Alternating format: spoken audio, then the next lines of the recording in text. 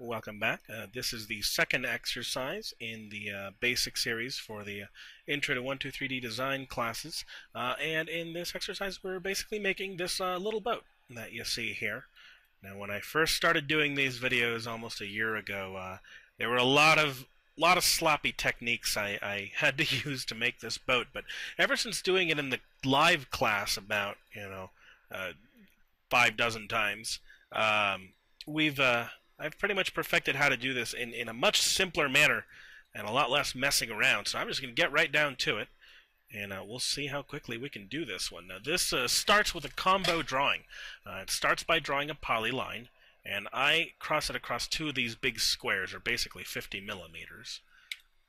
And then I want to select the existing polyline and add some splines to it, going like this, stopping here,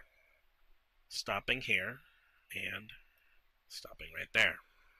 Okay. And I'm gonna stop drawing here because if I keep drawing, I'm gonna get a curved end on the front of that boat. I'm actually gonna add a different spline over on this end. Stop right here. And a little up here just to match the other side, and end it right there. Now, where did I get sloppy? Oh, I see it.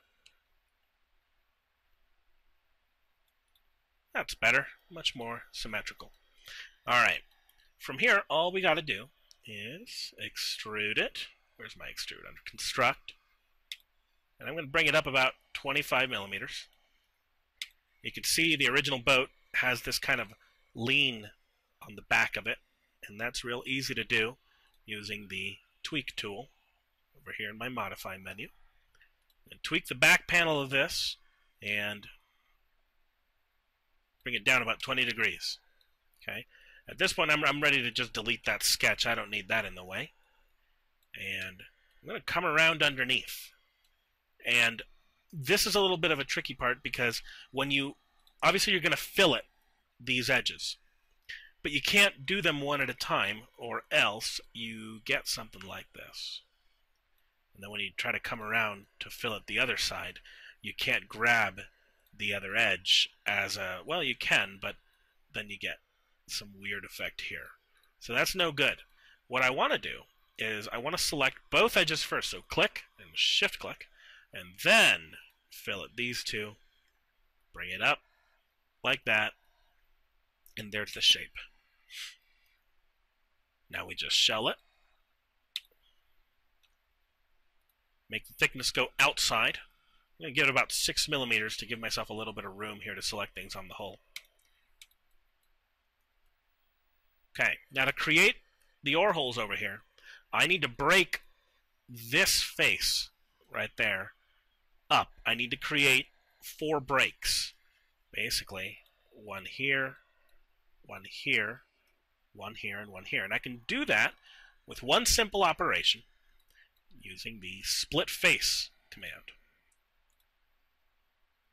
And I'm going to create it by doing a sketch that goes across here, like that. The approximate thickness that I want the oar slats. And over here under, modify, here's my split face. I'm going to choose the boat as this top face of the boat as the face to split. And then I'm going to let it know I'm selecting a splitting entity. And I am choosing the outline of this sketch as the splitting entity, hitting enter. And there it is. I can get rid of my sketch now, and all I got to do is press pull these guys up, bring them up about 7 to 8 millimeters,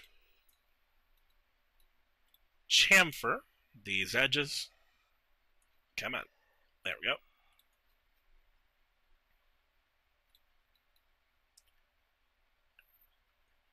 Come on. There. So I got some chamfered. Didn't go all the way, but that'll look okay. And then all I have to do is take a small cylinder, basically a radius of about 1.5, but I'm going to give it plenty of height so that when I turn this over, it stretches across the both of the oar slats. Now, I found that the hard way to do this was to try to rotate it like this, and then look at it from this direction, and then kind of do this, and then probably turn it into orthographic view. But I found that I could save myself a lot of time by just snapping while not grouped. While snapping is toggled off. By snapping the side of the cylinder to the top of this, and you see it does all my rotating and alignment for me, and all I have to do is then just move it down a little bit. Maybe a little more. There we go. And with that right there, I'm ready to just subtract a hole right through the sides. That pretty much does it. If I want to add in like a little seat, it's really easy to do. I just grab my sketch menu, grab a polyline over here, and I want to draw right on the whatchamacallit, this thing, on the rim. And I'm just going to draw it going like this, going like that, doing another parallel over here, and connecting right there. Okay, so I have a sketch, and what I'm going to do is I'm going to extrude it going downwards. Now, at first, it's going to try to be a subtractive extrude because it's crossing the border of a solid, but all I have to do is just make it a new solid instead and let that go. Move it down if I want to. Merge together. And give it a recoloring. And that's all there was to it.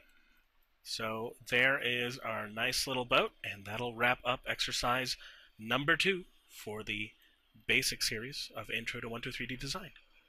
Happy 3D modeling.